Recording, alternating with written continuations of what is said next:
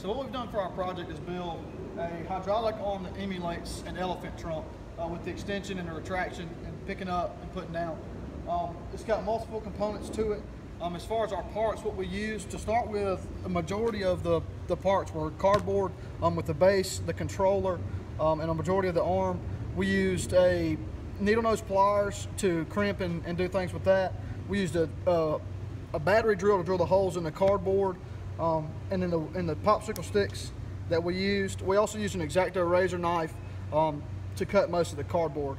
We used large shish kebab sticks to connect all the pieces. Crazy super glue just to help glue everything down, along with hot glue.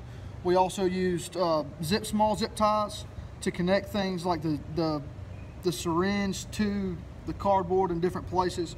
The small tubing we used for the piping to run the fluid through. Paper clips to counterweight the whole crane itself and to connect the claw to the syringe. It's got a 1 AAA battery which allows the arm to rotate around. We used a 10mm medicine syringe as our hydraulics, and then we also used large popsicle sticks in multiple places. So what we're going to do is go through and kind of run down what it looks like and how it operates. So this is the main part of the crane itself. It's got multiple components. It's got a long arm here, and then the base there. It's got hydraulic pieces with the syringes on the top, there, and on the bottom here, as well as on the back. The control board is operated by 4 separate syringes, the closest of which operates the nose of the crane, which simulates the nose of the elephant.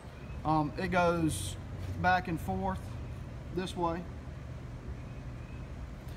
The next lever end does the base of the trunk, which is just up and down of the whole trunk.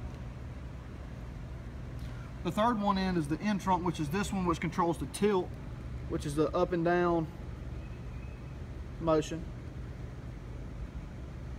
And then the final lever does the turn, which simulates the head turn of the elephant itself,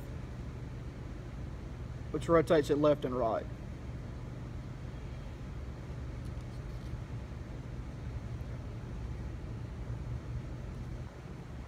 So what we're going to do is demonstrate by picking up a Chick-fil-A cup.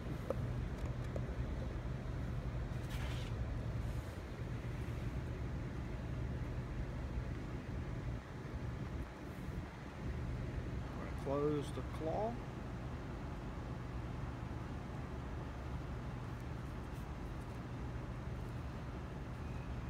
Pick up with the end.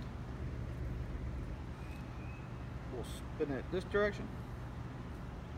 Also spin it back the other direction.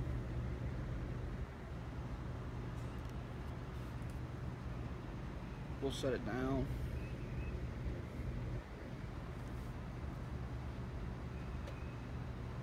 And let it go. So each syringe is connected to the other by our small piping that we used. We used the zip ties to connect the syringes to the sticks itself. We've used popsicle sticks in multiple places with the claw here, as well as with our lever board to control the flow of the fluid inside there. And then cardboard, like we said, was the majority of it, with being the base, all of the arm, the base itself of the crane, and all of the base of the control board.